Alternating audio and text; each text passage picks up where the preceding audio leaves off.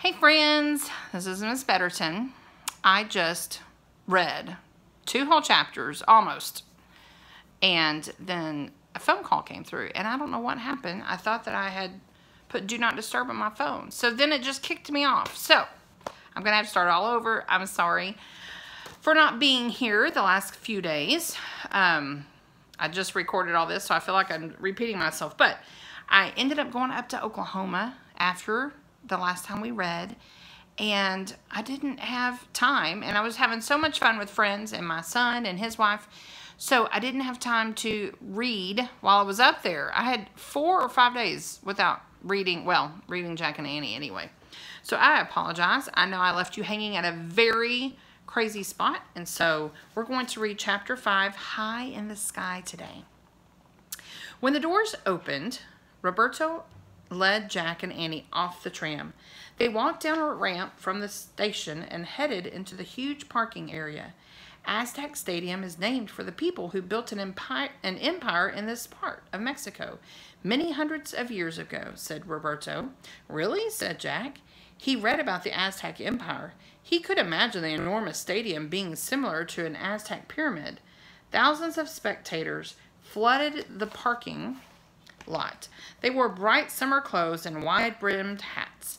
Vendors walked among the big cars selling Brazilian, Italian, and Mexican flags. Kids were waving souvenir programs, soccer shirts, and caps for sale. Jack and Annie followed Roberto to the nearest entrance, and Annie held out their 2 tickets. That way, Gate G, a stadium official said. He pointed toward one of the other entrances. When Roberto showed his ticket, the man pointed in the same direction. Hurry, I hope I'm sitting near to you, said Roberto. Me too, said Jack. All right, so here they are, getting into the stadium. Lots and lots of people. Love going to sports events. Jack, Annie, and Roberto followed a crowd through Gate G and into the giant stadium. They all looked up at the stands. Dozens of tiers of seats rose above the green soccer field. The rows were so steep it looked as if spectators in the highest rows might fall straight down onto the field. This place is huge, said Jack. Where do we go now? Said Annie. My father said I should ask an official, said Roberto, looking around. Over there. He led Jack and Annie to an usher in uniform standing at the bottom of an aisle. Can you please tell us where our seats are? Annie asked, showing her tickets to the woman. When the woman looked at the ticket, her eyes grew wide. You have some of the best seats in the stadium, she said. She pointed to the section closest to the field. Over there, 2nd row, right on the aisle. Yay, said Jack. The guard at the embassy had been right. They did have incredible seats that would help them get close enough to Pele to learn a secret of greatness from him.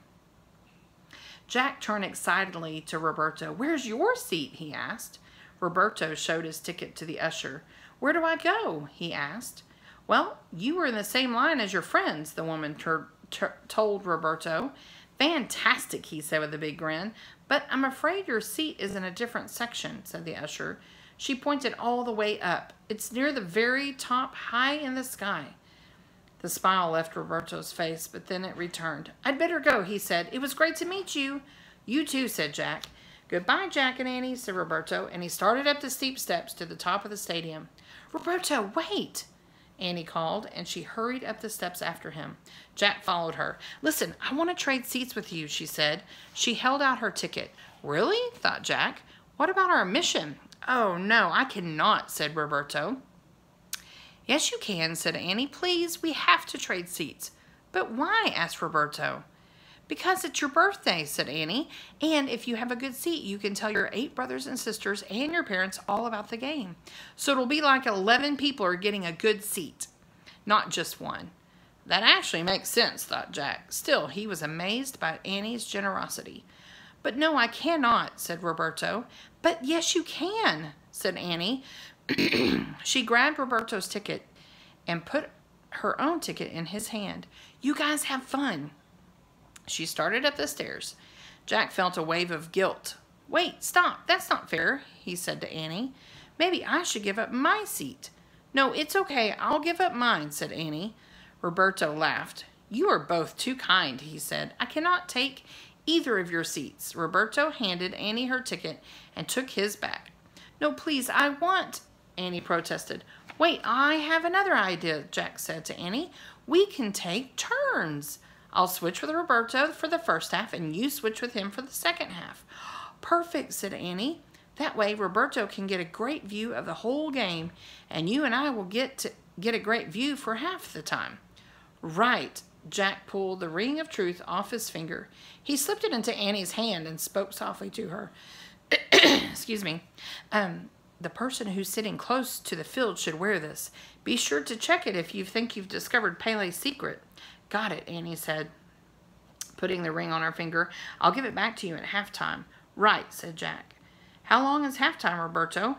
15 minutes. Plenty of time, said Jack. He looked at his seat number, A26. Okay, I'll find you at A26, Annie. Wait for me. Then he swapped tickets with Roberto. Thank you a million times, Jack, said Roberto. No problem, said Jack. See you guys later. And he started up the stairs.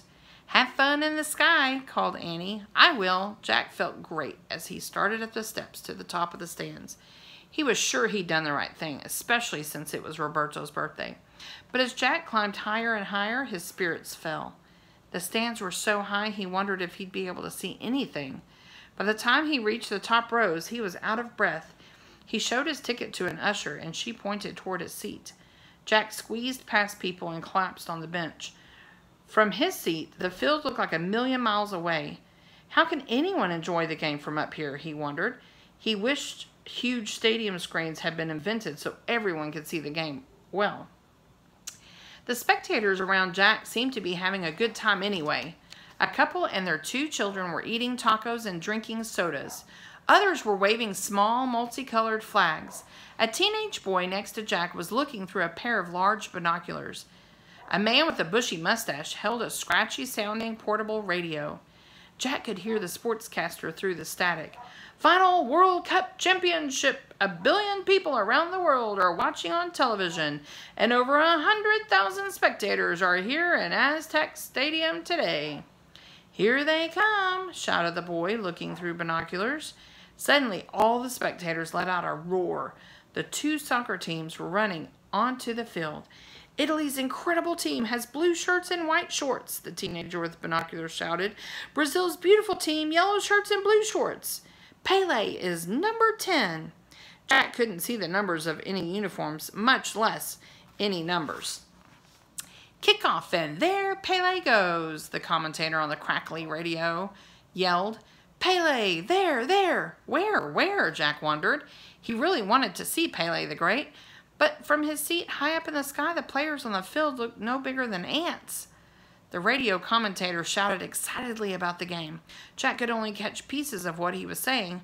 What a pass! Carlos Alberto, captain of Brazil's team, hitting a very long ball. Dangerous free kick situation. Italy 0, Brazil 0.